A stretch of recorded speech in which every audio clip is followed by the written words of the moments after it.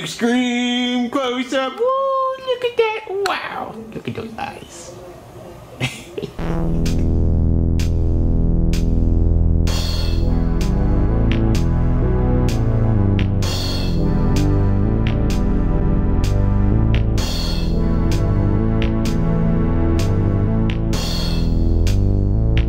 Alright, check it out. I've got a Micromoog or Moog, depending on your authentic pronunciation or not, synthesizer.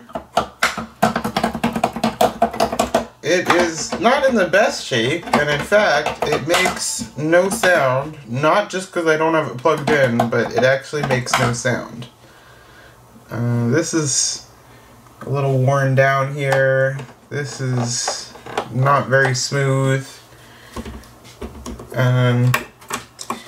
Yeah, it's all around in need of some restoration. So I did actually work on this thing, I think a couple years ago, when I had a little bit less experience with repairing electronics.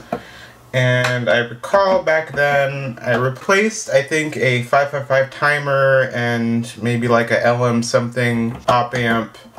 You know, just the obvious chips I could replace. And along with that, I resoldered a wire to the ground of the audio output, which seemed to be disconnected. And I did manage to get kind of like a hint of a sound out of it. I heard a little something, but really nothing resembling the output that it should have. So my goal today is to bring this thing to fully working order. It's a monophonic synthesizer, so you can only play one key at a time.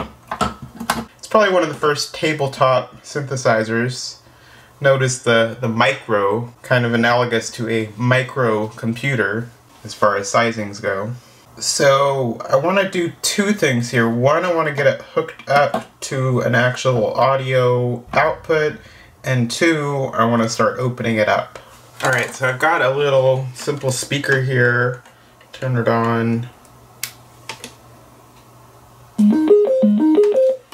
I can go around here. Ouch.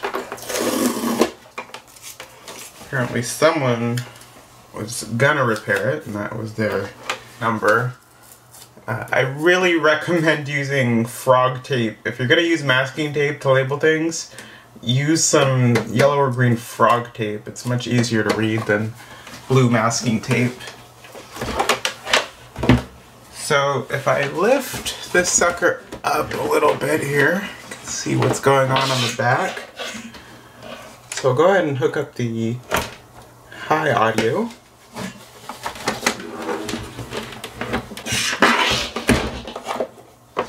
And I also don't recommend wiring cords this way. I really like to get these nice twist ties in bulk. I actually get these from Uline. It's probably the only thing I like ordering from them.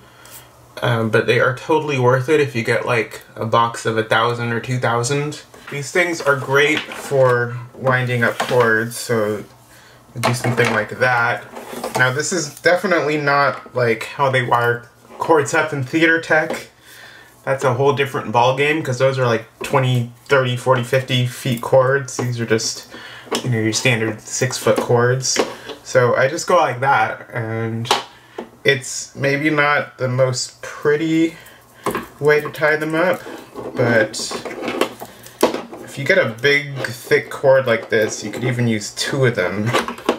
So like one like that, and one like that, you know, and then you'll have these nice organized chords. Before I go any further, I got this operation manual, and ordinarily when I start up a machine for the first time, I would probably want to check the voltages, but in this case I know it didn't blow up last time I tried to turn it on, so I'm not really worried about that. Okay, so I got a preparatory pattern here. Turn the volume all the way down, glide all the way down, routing off.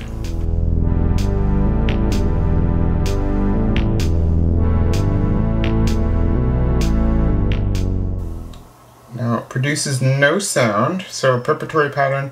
Turn all 3 controls in the filter section past 12 o'clock. Yeah, so really no sound. Alright, so now I bring out the technical service manual. I really want to go to the troubleshooting guide. So the power light does come on, which is telling me the supply is working. Alright, so I'm going to open this baby up.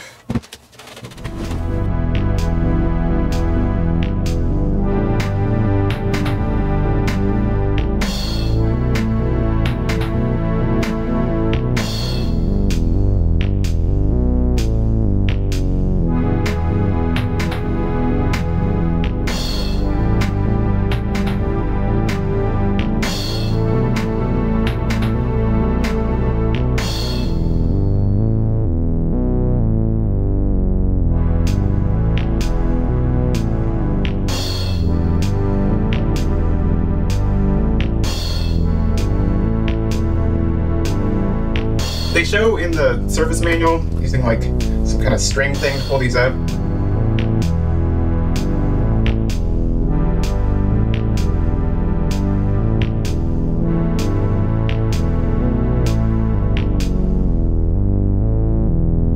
The next thing I want to do is get this motherboard out of here.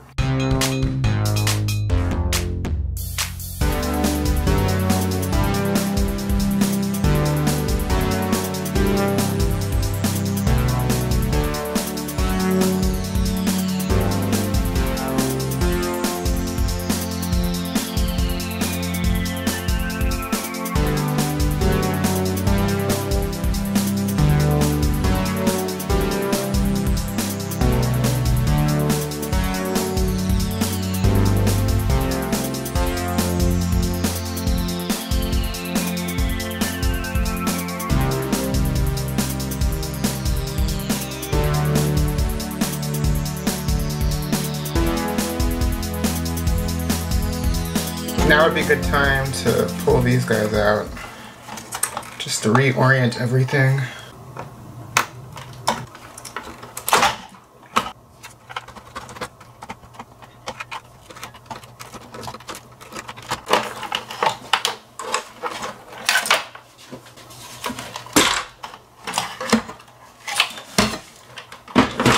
So now I can take this off because I got the pitch wheel detached from here.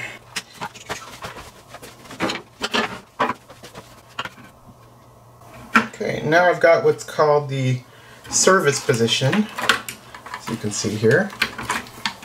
Now, one of the first things I've noticed going back in here, this cord is really short and it's supposed to have a cable detachment, but that is not my biggest worry right now. So I think before I do anything else, I want to start with seeing if this power supply is doing what it's supposed to do. And now something I just noticed, when I was rearranging this cable here, these wires just severed. So I'm gonna pull this connector off here. Yeah. So this is telling me minus 15 ground, plus 15. And I want to make sure that those 3 things are what they say they are. Got the meter ready. I'm going to turn this thing on. Ooh! Right on 15 volts, so that is a good sign. And what if I go to the other side here?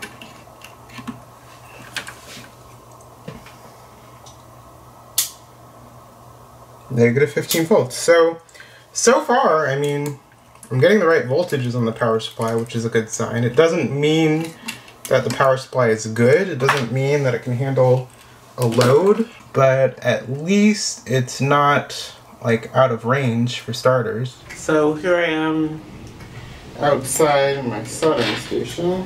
And let's see if I can reattach these things here.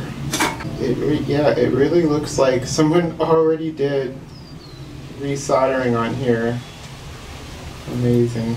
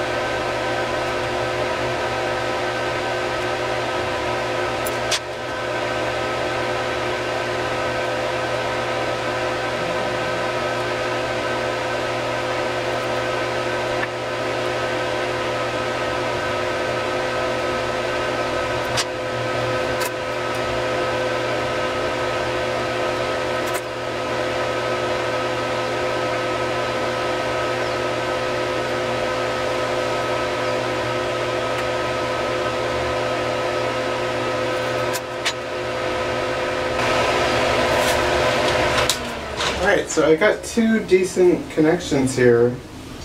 Seem pretty sturdy. So first I'm going to insert these. They should be the same wire, so it doesn't matter what order they go in. Alright, so those are squeezed all the way in, and looking pretty good. So yeah, I'm going to call that soldered. Alright, so here I am. I've got a nice freshly soldered power line here. It's maybe not in the best shape, but I don't think it's gonna harm anything the way it's set up there.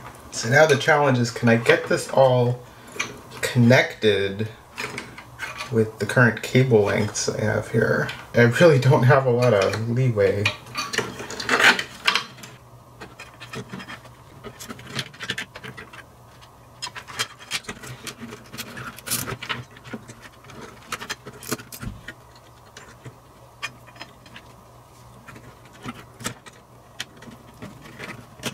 Alright, so that is looking plugged in. What happens if I turn the thing on? So I got my Heiko desoldering gun, and I'm going to desolder a leg of each of the electrolytic capacitors on here. And I'm going to test them, and that way I can test them out of circuit, get an accurate result, and see if any of those are bad. Alright, this 220 is measuring 356, which is fine. I think these capacitors tend to overshoot. This is the one I'm really paranoid about. 0.77. Yeah, it really seems fine. You know, it's actually quite possible someone already recapped this baby. So a little recap here. I know it's not very loud, but if I press these buttons, I'm getting a sound. It's kind of a drone. So what I learned was that my adapter was missing the shielding connection here, and that was the first reason I didn't get sound. So I'm looking at this IC here, number 203, and one thing I noticed is that one of the legs is not really firmly attached to the board, which may or may not be the issue. I had to take special care to get solder down onto where this pin went into here, because the trace is not connected on the bottom of the motherboard, but it is connected at the top. And I had to make sure that the socket is actually connected to that trace, which is on the top of the board. So I'm going to do a continuity test for that. Alright, I wanted to go into a little deep dive to the troubleshooting. So for starters, look, I had power light on with no sound. The 15-volt supply was working. So it says to check Q402 to see if the oscillator is running. And this is what I get, so that looks good. Now it says to try a few things, roll the noise, check the filter, check the output. So I ran some of those things through my scope and I didn't see anything. And so basically that meant that the filter is bad. So that brings us down to VCF not passing signal. And first it says ensure that there's an input signal at the base of Q501, and the same waveform should appear at the top of the ladder. I didn't get this waveform appearing up here. And then it says check VF at P34, and it was negative. And so then it says the defect must be in the VCF summing network. Now I go down to VCF summing fault. It says check this IC and these transistors.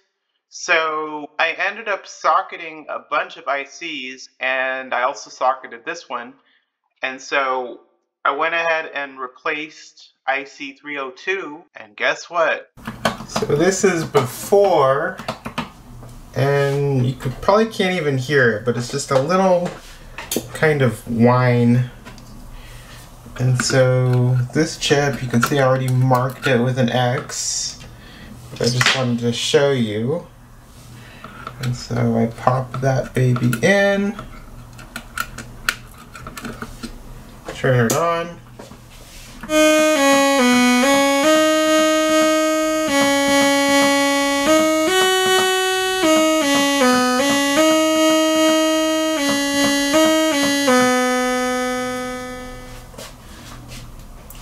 Voila. So to sum it up, I had an improperly connected audio ground, I had the one bad chip, and I had a power cord that was barely connected. So all that stuff combined is now fixed, and I'm gonna put this baby together.